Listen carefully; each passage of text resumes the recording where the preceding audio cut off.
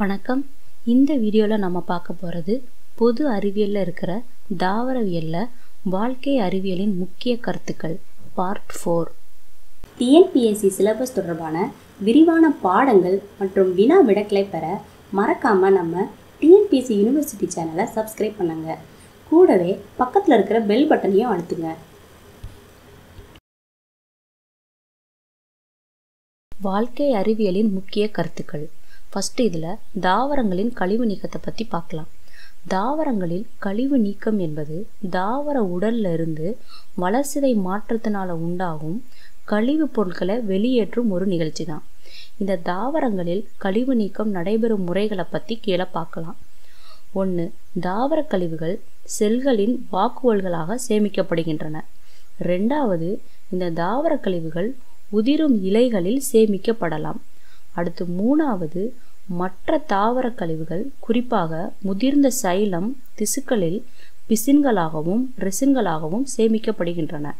அடுத்து 4. தாவரங்களில் சில கழிவுப் பொருட்களை வேர்களின் வாயிலாக தங்களை சூழ்ந்துள்ள மண்ணிலேயே வெளியேற்றுகிறது. அடுத்தது விலங்குகளின் கழிவு நீக்கம். ஒரு செல் உயிரிகளான புரோட்டோசோவாக்களில் பார்த்தீங்கன்னா இந்த உருவாகும் கழிவுப் பொருட்களையும் நீரையும் சுருங்கு குமிழ்கள் மூலமாக தான் வெளியேற்றுது. இதில் சீலட்ரோடா என்னும் குழியுடலிகளில் கழிவுப் பொருட்கள் செல் சவ்வு வழியாகத்தான் ஊடுருவுகின்றன. தட்டை புழு மற்றும் உருண்டை புழுக்களில் பார்த்தீங்கன்னா அதோட கழிவு நீக்கம் குழல்கள் வழியாக நடைபெறுது. இதுவே வளைத்தச புழுக்களில் பார்த்தீங்கன்னா சிறப்பு கழிவு நீக்க உறுப்பான நெப்ரீடியாக்கள் உடற்குழியினுள் உள்ள கழிவுப் பொருட்களை சேகரித்து வெளியேற்றுது. அடுத்ததா இந்த முதுகெலும்பிகள் உள்ள விலங்குகள் இதில் பார்த்தீங்கன்னா நன்கு வளர்ச்சி அடைந்த கழிவு நீக்க உறுப்பான கழிவு நீக்க குழல்களும் சிறுநீளங்களும் உள்ளன. இந்த முதுகெலும்பிகளில் சிறுநீரகங்களில் உள்ள நெப்ரான்கள் இரத்தத்தில் உள்ள அதிகப்படியான நீர் உப்புக்களை வடிகட்டி சிறுநீராக வெளியேற்றுது. மீன்களில் பார்த்தீங்கன்னா அதிகமான அமோனியாவை கழிவுப் பொருளாக வெளியேற்றுவதனால இவற்றை அமோனியோடெலிக் உயிரிகள்னு சொல்கிறோம். பறவைகள் யூரிக் அமிலத்தை வெளியேற்றுவதனால யூரிகோடெலிக் விலங்குகள் என்றும் அழைக்கப்படுது. அடுத்ததா பாலூட்டிகளில் பார்த்தீங்கன்னா யூரியா முக்கிய கழிவுப் பொருளாக இருப்பதனால தான் இதையும் நாம் யூரியோடெலிக் விலங்குகள்னு சொல்கிறோம். அடுத்த ஹெட்டிங் நெப்ரான். நெப்ரான்கள் இரத்தத்தில் உள்ள கழிவுப் பொருட்களை குளோமருலஸ் மூலமாக வடிகட்டி சிறுநீர் நுண்குழல்கள் வழியாக வெளியேற்றுது. இந்த சிறுநீர் நுண்குழல்கள் உடலுக்கு வேண்டிய நீர் மற்றும் பிற பொருட்களை மீண்டும் உறிஞ்சிய பின்பு வெளியேற்றப்பட வேண்டிய அதிகப்படியான நீர் மற்றும் நைட்ரஜனை கழிவுப் பொருட்களான சிறுநீரகமாக வெளியேற்றுது. அடுத்த ஹெட்டிங் செயற்கை சிறுநீரகம், அதாவது ஹீமோடயாலிசிஸ். சிறுநீரகங்கிறது நம்ம உயிர் வாழ மிகவும் அவசியமான உறுப்பு.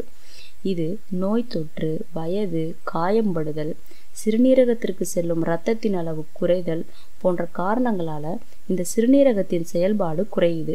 இதன் விளைவாக என்ன ஆகுது அப்படின்னா உடலில் நச்சு கழிவுப் பொருட்கள் அதிகமாகுது. இது மரணத்துக்கே வழிவகுக்குது. இந்த சிறுநீரகம் செயலிழந்தால் அதுக்கு பதிலாக செயற்கை சிறுநீரகம் பொருத்தி உயிர் காக்கப்படுது. இந்த செயற்கை சிறுநீரகங்கிறது என்ன அப்படின்னா டயாலிசிஸ் என்னும் முறையில் இரத்தத்தில் உள்ள கழிவுப் பொருட்களை நீக்கும் கருவியாக இருக்குது. இதை படத்தில் கொடுத்துருக்கேன், பார்த்துக்கோங்க. இந்த செயற்கை சிறுநீரகம் ஒரு புறம் மட்டுமே ஊடுருவி செல்லும் படலம் கொண்ட சிறு குழல்கள் கொண்டதாக இருக்குது. இதை டயலைசிங் திரவம் என்னும் பிரிப்பு திரவத்தில் இணைக்கப்படுது. இந்த திரவம் என்ன பண்ணுதுன்னா இரத்தத்தில் உள்ள அதே அளவு சவ்வூடல் பரவல் அழுத்தத்தை கொண்டிருக்கும். இதில் நோயாளிகளின் இரத்தம் இக்குழல்கள் வழியாக செலுத்தப்படும் போது இச்செயல்பாட்டில் பார்த்தீங்கன்னா இந்த இரத்தத்தின் கழிவுப் பொருட்கள் ஊடுருவல் முறையில் வெளியேற்றப்படுது. இந்த கழிவு நீக்கம் செய்யப்பட்ட இரத்தம் மீண்டும் நோயாளியின் உடலில் செலுத்தப்படுது. இந்த செயல்பாடானது சிறுநீரகத்தின் செயல்பாட்டை ஒத்துதான் காணப்படுது. இந்த செயல்முறையில் சிறுநீரகத்தால் செய்யப்படும் மீண்டும் திரும்ப உறிஞ்சுதல் நிகழ்வு மட்டும் நடைபெற முடியாது. சாதாரணமாக பார்த்தீங்கன்னா நல்ல உடல்நிலையில் உள்ள மனிதரில் நாளொன்றுக்கு 180 லிட்டர் ரத்தம் சிறுநீரகத்தால் வடிகட்டப்படுது. இதிலிருந்து நாளொன்றுக்கு 1 to 1.5 லிட்டர் அளவு கழிவுப் பொருட்கள் அடங்கிய நீர் சிறுநீராக வெளியேற்றப்படுது. மீதமுள்ள முழு அளவும் சிறுநீரகத்தால் மீண்டும் உறிஞ்சி எடுத்துக்கொள்ளப்படுது. அடுத்த ஹெட்டிங் நரம்பு ஒருங்கிணைவு மண்டலம். விலங்குகளில் பார்த்தீங்கன்னா பல மில்லியன் கணக்கான செல்களும் திசுக்களும் தனித்தனியாக இயங்காமல் ஒழுங்கான முறையில் ஒருங்கிணைக்கப்பட்டு செயல்படுது. அதாவது இவை ஒன்றாக செயல்படுது. இதனால் உடலின் தேவைக்கு ஏற்ப உடலை முழுமையான செயல்பாட்டிற்கு ஏற்புடையதாக மாற்றுது. தசைகள் பார்த்தீங்கன்னா அவற்றின் இயக்கத்தின் போது மிகச்சிறந்த முறையில் ஒருங்கிணைக்கப்படுது.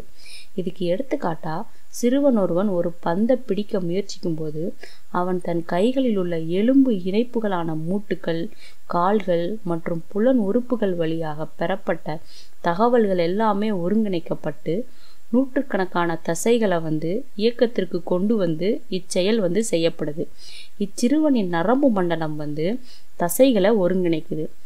உரிய முறையில் உரிய வேகத்தில் உரிய தூரத்தில் பந்தினை பிடிக்க முடியுது. தசைகளோட செயல்பாடு சுவாசம், இதய துடிப்பு, இரத்த அழுத்தம், ஒருங்கிணைப்பு, உடலில் அதிகப்படியான வெப்ப வெளியேற்றம், இரத்தத்தில் சரியான சர்க்கரை, உப்பு அளவை பராமரித்தல் போன்றவை எல்லாமே தன்னிச்சையாக நரம்பு மண்டலத்தின் மூலமாக தான் ஒருங்கிணைக்கப்படுது. புழுக்களில் பார்த்தீங்கன்னா எளிமையான ஒருங்கிணைவு மண்டலம் தான் காணப்படுது. இந்த மண்புழுவில் இரட்டை நரம்பிழைகள் காணப்படுது.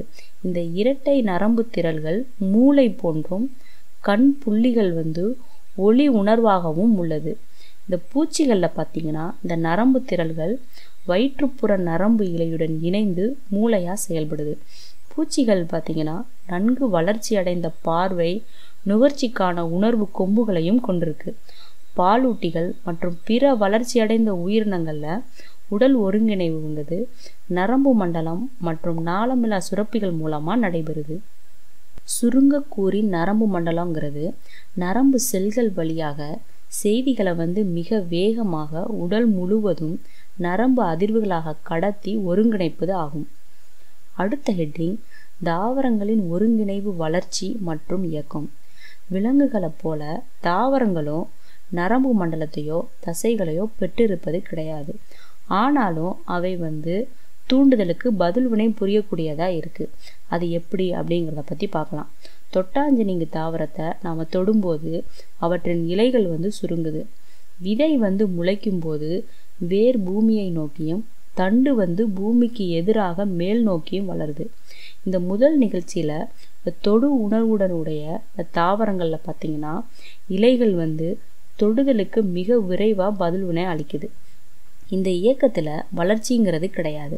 அடுத்த ரெண்டாவது நிகழ்வான வேர் பூமியை நோக்கியும் தண்டு சூரிய ஒளியை நோக்கியும் வளருது.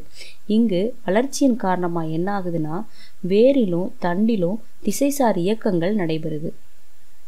தாவரங்களை இந்த இயக்கங்களின் அடிப்படையில் நம்ம 2 வகையாக பிரிக்கலாம். ஒன்று வளர்ச்சி சாரா இயக்கம், ரெண்டாவது வளர்ச்சி சார் இயக்கம். ஃபர்ஸ்ட்டு வளர்ச்சி சாரா இயக்கத்தை பற்றி பார்க்கலாம். தூண்டலில் உடனடி பதில் வினை புரிதல். இந்த இயக்கம் பார்த்தீங்கன்னா தாவரங்களின் தொடு உணர்வுனால ஏற்படக்கூடியதாக இருக்குது. இங்கு வளர்ச்சிங்கிறதே கிடையாது. ஆனால் இந்த தொடுதல் காரணமாக தாவரங்களோட இலைகள் இயக்கத்தை ஏற்படுத்துது. இந்த தொடு உணர்வுக்கு காரணமான நரம்பு மண்டலமோ தசைகளோ இல்லாத போதும் இவ்வியக்கம் நடைபெறுது. தொட்டாஞ்சினிங்கி தாவரத்தை நம்ம ஒரு இடத்துல தொடுறோம் அப்படின்னா அந்த இடத்துல அந்த அனைத்து இலைகளும் சுருங்கி அசைவை ஏற்படுத்துது. ஒரு இடத்தில் ஏற்படும் தூண்டல் பல இலைகளுக்கும் கடத்தப்படுகிறது. இதைத்தான் நாம் தூண்டலில் உடனடி பதில்வினை புரிதல்னு சொல்கிறோம். ஆனால் விலங்குகளில் காணப்படுவது போல தொடு உணர்வினை கடத்தும் இந்த சிறப்பு திசுக்கள் தாவரங்களில் இல்லை. தாவர செல்களில் நீர் அளவின் மாறுதலுக்கு ஏற்ப தான் சுருங்குதல் அல்லது விரிதல் நடைபெறுது. இந்த செல்களில் நீரின் அளவு மாற்றம் ஏற்படுறதுனால தான் இந்த தொட்டாஞ்சினிங்கி தாவரத்தின் இலைகள் சுருங்குது. அடுத்த ஹெட்டிங் வளர்ச்சி சார் இயக்கம். பொதுவாக தாவரங்கள் பார்த்தீங்கன்னா ஒரு குறிப்பிட்ட ஒரு திசையில் வளர்ந்து தூண்டலுக்கு ஏற்ப தான் மெதுவாக பதில்வினை அளிக்குது. தாவரங்கள் பார்த்தீங்கன்னா ஒரு குறிப்பிட்ட ஒரு திசையில் வளர்வதனால தான் இவ்வளர்ச்சியை திசைசார் வளர்ச்சி அல்லது இயக்கம்னு சொல்கிறோம்.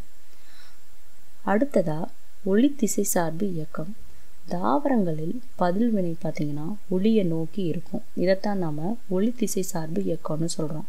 எடுத்துக்காட்டாக தாவரங்களின் தண்டு சூரிய ஒளியை நோக்கி பூமிக்கு மேலே வளருது. அடுத்து 2வது ஈர்ப்பு திசை சார்பு இயக்கம். புவியீர்ப்பு விசையை நோக்கி தாவரங்களின் பதில்வினை இருக்கும். ஈர்ப்பு திசை சார்பு இயக்கத்துக்கு எடுத்துக்காட்டா தாவரங்களின் வேர்கள் புவியீர்ப்பு விசைக்கு நேராகவும் பூமியை நோக்கியும் வளருது. இதுவே வேர்கள் சூரிய ஒளியை நோக்கியும் தண்டு புவியீர்ப்பு விசையை நோக்கியும் வளர்வது கிடையாது. அடுத்து 3வது நீர் திசை சார்பு இயக்கம். நீரை நோக்கி தாவரங்கள் பதில்வினை புரியும். மிகப்பெரிய தாவரங்களில் பார்த்தீங்கன்னா வேர்கள் நீர் இருக்கும் இடத்தை நோக்கி பரவலாக வளருது. இதுக்கு எடுத்துக்காட்டா தென்னை மர வேர்கள் பார்த்தீங்கன்னா தங்களின் நீர் தேவைக்கு ஏற்ப தாவரத்தை விட்டு வெகு தொலைவுக்கு வளருது. அடுத்து 4வது வேதி திசை சார்பு இயக்கம். வேதிப்பொருள்களை நோக்கி தாவரங்கள் பதில்வினை புரியும். வேதிப்பொருட்களை நோக்கிய அந்த தாவரங்களின் பாகங்களின் இயக்கத்தை தான் நாம் வேதி திசை சார்பு இயக்கம்னு சொல்கிறோம். இதுக்கு எடுத்துக்காட்டா சூழினை நோக்கி மகரந்த குழலின் வளர்ச்சி நடைபெறுது. இந்த வீடியோ உங்களுக்கு பிடிச்சிருந்தா மறக்காம லைக் பண்ணுங்க, கமெண்ட் பண்ணுங்க, அடுத்தவங்களுக்கு ஷேர் பண்ணுங்க.